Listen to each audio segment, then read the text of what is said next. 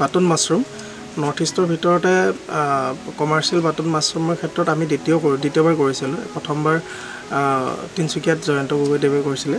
তাৰপিছতে আমি কৰিছিলোঁ 2019 চনত তাৰপিছতে যোৱা বছৰ কৰিছিলোঁ এবছৰ লকডাউনৰ কাৰণে বহুত বেছি আমি কৰা নহ'ল তো আমি ভৱিষ্যতে ভাবি আছোঁ যে বাটন মাছৰুম যিটো মানে কমাৰ্চিয়েল মাছৰুম ফাৰ্মিঙৰ কাৰণে বা এজ এ প্ৰফেচনেল মাছৰুম ফাৰ্মিঙৰ কাৰণে বাটন মাছৰুম ফাৰ্মাৰ্ছৰ কাৰণে বাটন মাছৰুমটো এটা ভাল উৎস হয় চ' কাঠফুলা ক্ষেত্ৰখনত চিৰস্থায়ী হ'ব হ'লে আমি বাটন মাছৰুমৰ খেতি কৰিব লাগিব তেতিয়া আমি কি হ'ব এজ এ প্ৰফেচনেল ধৰক এজন চাকৰিয়ালে যেনেকৈ বা এজন ব্যৱসায়ীয়ে যেনেকৈ কৰি আছে তেনেকৈ আমি এজ এ আমাৰ প্ৰফেচন হিচাপত আমি বাটন মাছৰুমটো লৈ আমি জীৱিকা নিৰ্বাহ কৰিব পাৰিম বুলি আমাৰ ভৰসা আছে Mushrooms are the fruiting body of fungus. Mr. Poroshuti Gogoi, a budding young man living in Bhulavuri village in Narayanpur, about 50 kilometers from Lakhimpur district, is running a mushroom farm by himself. কাঠফুলা খেতি বুলি ক'লে সাধাৰণতে এটা বস্তু কথাই প্ৰথমতে আহে সেইটো হৈছে পৰিষ্কাৰ পৰিচ্ছন্নতা আৰু পৰিষ্কাৰ পৰিচ্ছন্নতাৰ ক্ষেত্ৰতো অকল ঘৰটো চাফ চিকুণ হ'লে বা মনটো চাফ চিকুণ হ'লে কাঠফুলা পেকেটবিলাক চাফ চিকুণ হোৱাৰ কথা নহয় প্ৰথম অৱস্থাৰ পৰা চাফ চিকুণতা মানে মেইনটেইন কৰিবলগীয়া হয় পৰিষ্কাৰ পৰিচ্ছন্নতা যেনে ধৰক পৰিষ্কাৰ খেৰ নিৰ্বাচন কৰিব লাগিব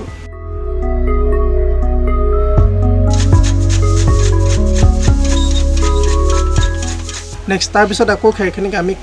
কটাৰ পিছত 1 বা 1.5 ইঞ্চি সাইজত কটাৰ পিছত আকৌ তাক আমি বিশুদ্ধীকৰণ কৰিব লাগিব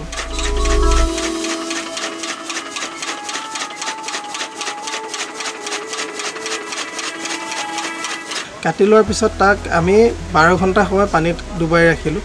তাৰপিছত আমি তাক বইল কৰিলোঁ বইল কৰাৰ প্ৰচেছটো মানে প্ৰায় যদি উতলা পানী হয় তেতিয়াহ'লে আধা ঘণ্টাৰ পৰা 40 মিনিট বইল কৰিব লাগে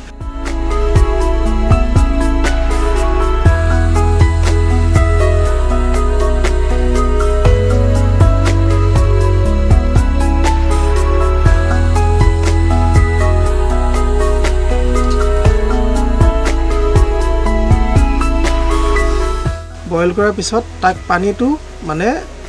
শুকাবলৈ দিব লাগে আৰু কিন্তু ৰ'দত শুকোৱা নহয় মানে ছাহতে শুকাব লাগে ফেন চেন চলাই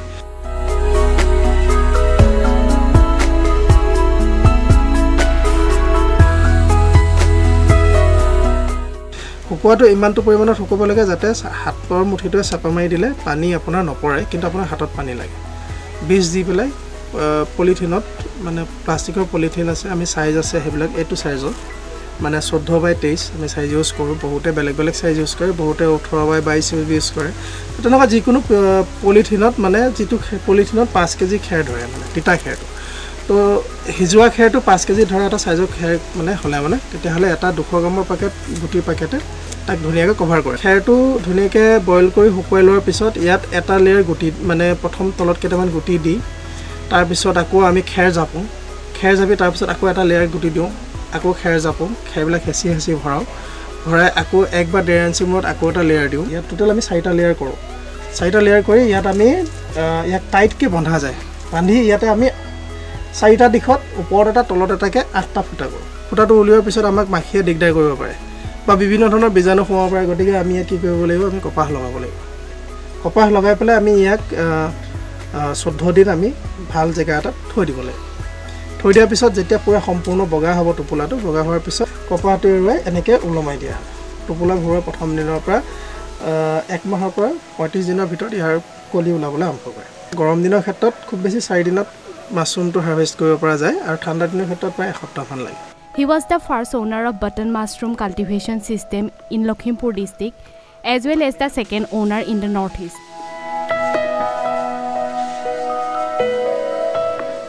মাহেলি প্ৰায় উপাৰ্জন বুলি ক'লে মানে নেট মোটামুটি 80,000 পৰা প্ৰায় 1,40,000 মান টকা আহে পইচা আহে তাৰ ভিতৰতে ইনকাম বুলি ক'ব গ'লে থাকে আৰু 20 পৰা 30,000 টকা প্ৰফিট থাকে মোৰ লগতে আমাৰ ঘৰখনৰ লগতে আৰু 5-6 ঘৰ মানুহ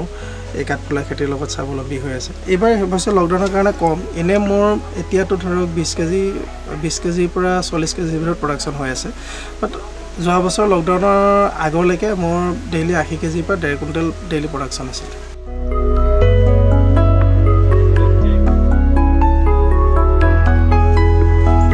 প্ৰডাকশ্যন বিলাক আমি মানে আমাৰ ওচৰতে এখন মাৰ্কেট আছে অৰুণাচল শিলিগুৰিৰ পৰা কাঠফুলা আনি আমাৰ অৰুণাচলত বিক্ৰী কৰে বা ৱেষ্ট বেংগল বা কলকাতা বাহিৰৰ পৰা এতিয়া আমাৰ ল'ৰাখিনি আমাৰ ইয়াতে প্ৰডাকশ্যন কৰে তেতিয়াহ'লে আমি শিলিগুৰিৰ পৰা আহি আমাৰ ইয়াত বিক্ৰী কৰিবলৈ সুবিধা নাপালেহেঁতেন। Nowadays, mushroom cultivation is one of the most productive and profitable business in India.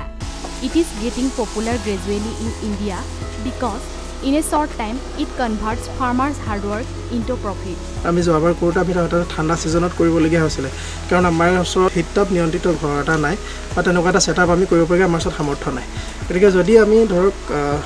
চৰকাৰৰ বিভিন্ন ধৰণৰ সাহায্য পুঁজি আছে তাৰ পৰা যদি কিবা কাৰণত আমি সাহায্য পাওঁ তেতিয়া আমি ভাবি আছোঁ যে এখন মানে মাছৰুমৰ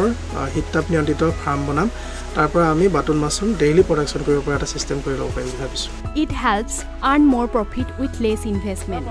But in case of Assam, people do not have any detailed knowledge regarding this cultivation system. But in future, if the Assamese youth engage themselves in the cultivation of mushroom in a scientific way and use it as a source of livelihood, the unemployment problem of Assam will be solved up to an extent.